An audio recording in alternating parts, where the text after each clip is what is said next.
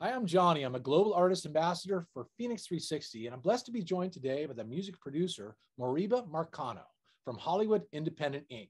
Hey, MORIBA, how you doing, man? Thank you for having me, John. I'm doing pretty good today. It's good to Coming see to you, you live bud. and direct remotely from the Caribbean at the moment.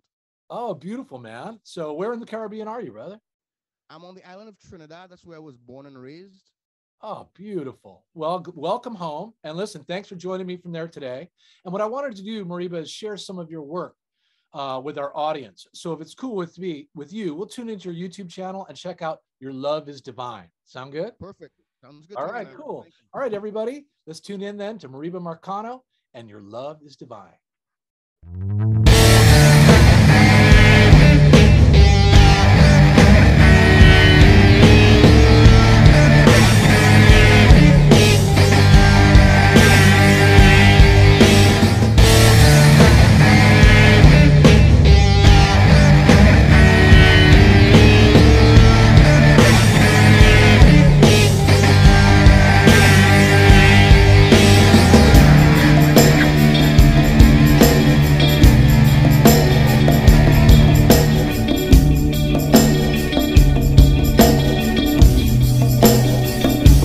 She said,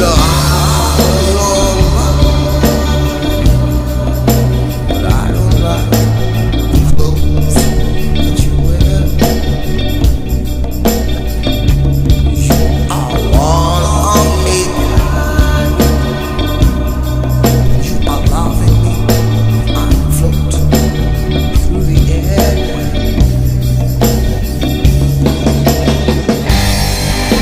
And it's plain to see it's destiny, 'cause we were meant to be.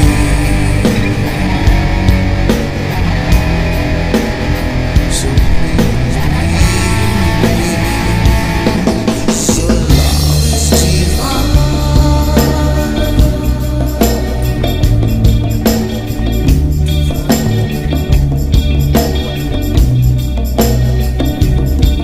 Your love is divine.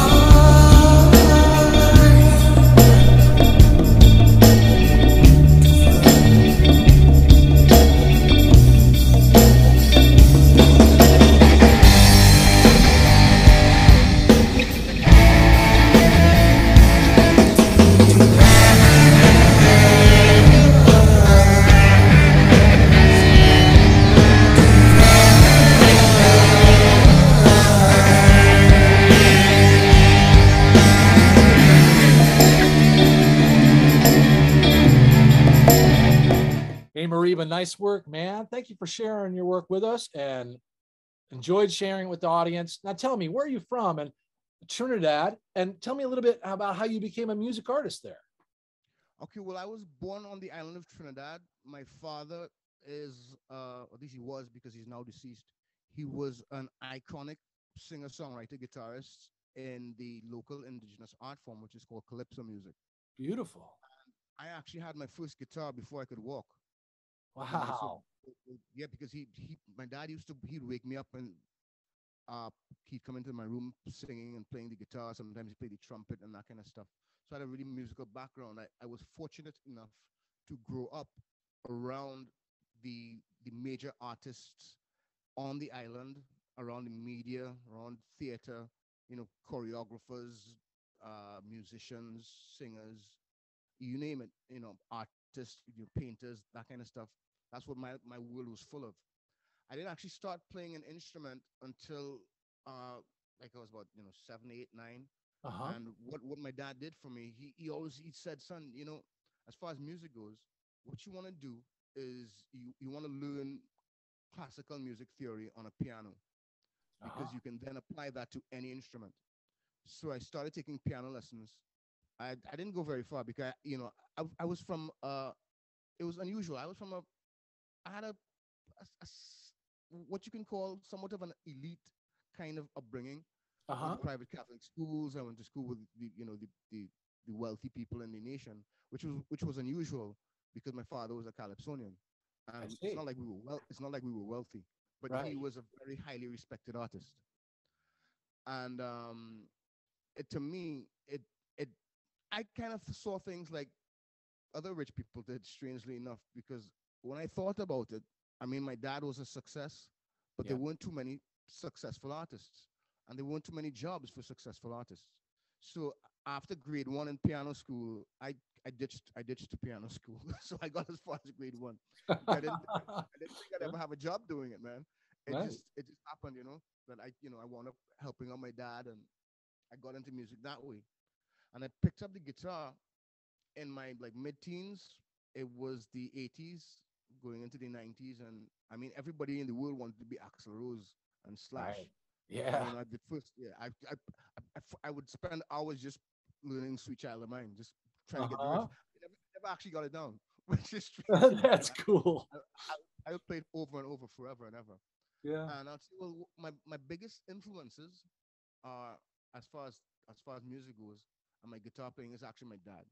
Yeah. His Why? his his guitar his style of guitar playing, he never really used to use too much on his live performances because calypso music is not very heavy on guitars, Uh-huh. and Understood. Yeah.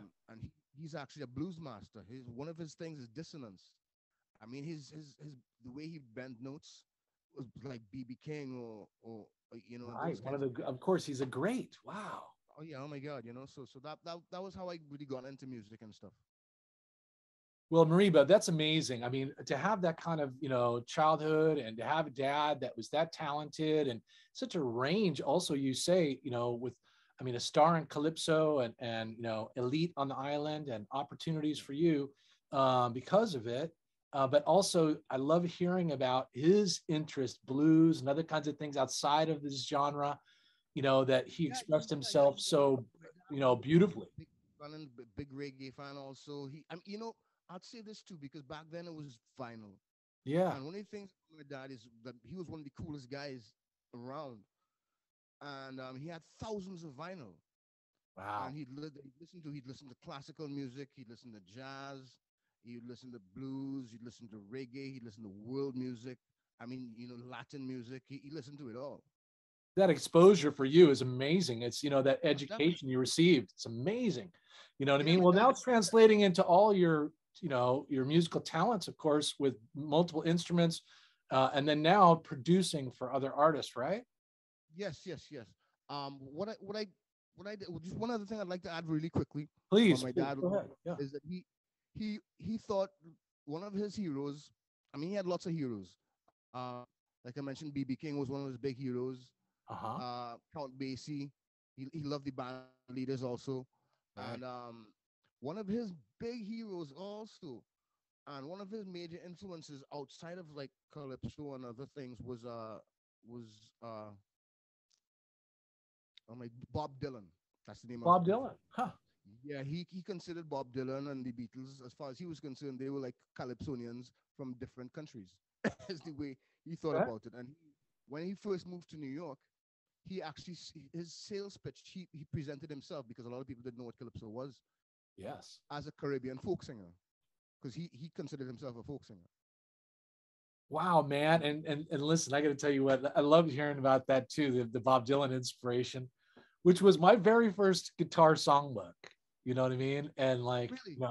yeah. So at any rate, I also feel like, I appreciate again hearing about your dad. I'm glad we're honoring him today also. And that you've carried on this legacy is amazing, Mariba. Yeah, definitely, definitely. It was cool too because I remember like when I first went to the States, I got my green card when I was about 19. Yeah. I got my student visa when I was 16, and I went to the U.S. Virgin Islands, which to me was, I mean, to me it was heavenly. I was like, oh my God, it's America, it's the Caribbean. This is where I want to live. This is where I want to be, Sure. And my American friends, they'd say like, Mariba, you sound like Jimi Hendrix. And I'd never heard of Jimi Hendrix. Right, I hear you. That's funny, yeah. Because my dad, he had this, apart from his bending of notes, the way he'd use like hammer-ons with his pinky fingers and Yep. stuff. I used to do a lot of that stuff, That's great. So that turned a lot of people on. Eddie Anyway, Van Halen hammers. You know what I mean? so I love it. Well, that's cool, so Mariva. I Listen, and now I got to tell you, it's interesting how you progressed to the extent in which when you're producing music and working with other artists, right? And so you're able right. to mentor them based upon such a rich legacy. It's Right. really incredible, you know. And So, huh? ironically, I'm really, really more of an electronic artist. Ironically, as Yeah. it turns out, But there was something about actually because I mean, electronic music. I play keyboards a lot, but it's still a lot of like right now. The latest artist that my latest pseudonym that I'm making music with is Cool. something called Outer National Music, and that's strictly electronica. I don't even play an instrument at all. I just use a piano roll to program my stuff. And the thing about it is that with an acoustic instrument, if you will, or with an instrument where you actually have to depress a note with your fingers, you have to use your muscles to press something. There's Yeah. a more spiritual connection. It's like you feel the music more when you're playing it. Understood. Yeah. You I know, like that. Yeah. which to me was really important. And As the far as my instrument itself has soul. The instrument itself has ex- this energetic. exactly. Yeah, I Kind of appreciate thing. that too. And some of my newer works is just like it's just straight up EDM. I was doing some work with like the last major production that I did. I haven't released it yet. Was with a a punk rock band from Melbourne in Australia. Yeah. I hooked up with this guy. This kid, he's a teenager. He was like 17, 18 years old. But I love his songs, man. And I said, listen, I wanted to do a remix for this new project I have. And he sent me a vocal track. And I did some music added some music to it. And we did, it's just really great. I just want to plug his band also. The name of the band is No Vacancy. They're Cool. from No Melbourne. vacancy. All right. No Yeah. Vacancy from Melbourne. They're a great band. Also, I did some work. I've used lots of platforms, lots of different DAWs. Cakewalk, Pro Tools, Presona Studio One artist. Right now, I'm using BandLab, which is just an online DAW, and they have a more advanced version that's called Cakewalk. Nice. When I first got Presona Studio One, which I think is a phenomenal DAW, it's now on par with Pro Tools as the industry standard. I was in LA. I had a little home studio in Westlake, and there's an African American family that I became close to. And what was it? One of the uncles. I mean, a lot of jazz musicians, a lot of rock musicians. Again, shout, hey, that song, Otis Day and Yeah. Midnight, Oh, this whatever. day and the nights, right? Yeah, his daughter. Out, baby. Yeah, Yeah. his daughter. We were close for a while, and I wanted to do a remake of a song, Huh, cool. but I wanted to do it in a style that sounded like, I mean, you could play it right next to a Drake song or to a Lil Wayne song, and you wouldn't skip a beat. Right. So what I did is I took this Come Together, and I just totally electronic, and then I put in some guitar work to the end, and the girl's name is Amelia Jessie. Nice. And I also have a cover with her. It's incredible tracks. These, all that one has to do is you Google my name, Moriba Marcano. I'm on SoundCloud. I'm on YouTube. I'm on Spotify. All those kinds of things. But those collaborations are mostly on SoundCloud. Well, listen, Mariba, we are going to look forward to hearing them by tuning into your social media channels, man. And we're going to post them below our interview today. And we're also going to be looking forward to you coming up on FENIX360. It's great that you're a voice and a talent behind the scenes now for these other artists, and your mentoring is going to be what I want to do. Right. That's where you are now. So look, I want everyone to tune in to Moriba Marcano's social media channels you find below our interview. Also look for Hollywood Independent Inc., the label. Right. And we're looking forward to all the artists that you collaborate with. And Moriba, thank you so much, brother, for being with me, man. Yeah, and don't forget Outer National Music, Absolutely. And John, thank you. I love your spirit, man. Just you have great personality. You patient. You helped us. We had a little technical difficulties early on. You helped us work through that. I also want to mention, I see you got surfboards, man. I love the beach. Well, come on, you're down in LA. Let's hook up and go out on a longboard together, brother. Okay. I also think FENIX is a great platform. I want to thank FENIX also for creating an easy way for artists to get into NFTs and cryptocurrency, which is the future. That's right. I'm glad. We're really happy to have you also as an ambassador for the platform. And I really appreciate being with you today, brother. Thank you so much. Thank you. Respect. Moriba Marcano.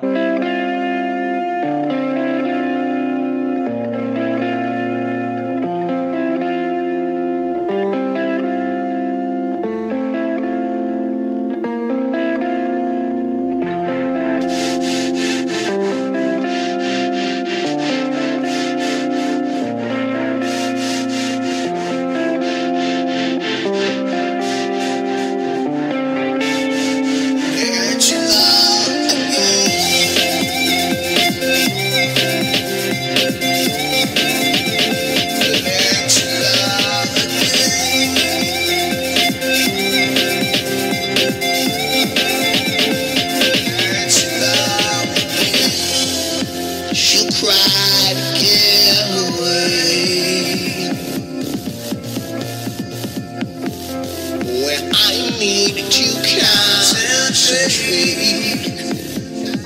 She'll ask me what's wrong when I'm writing a song, to tell her that my heart just can't take anymore. I'll stop keeping on. Just help me with the pain so I can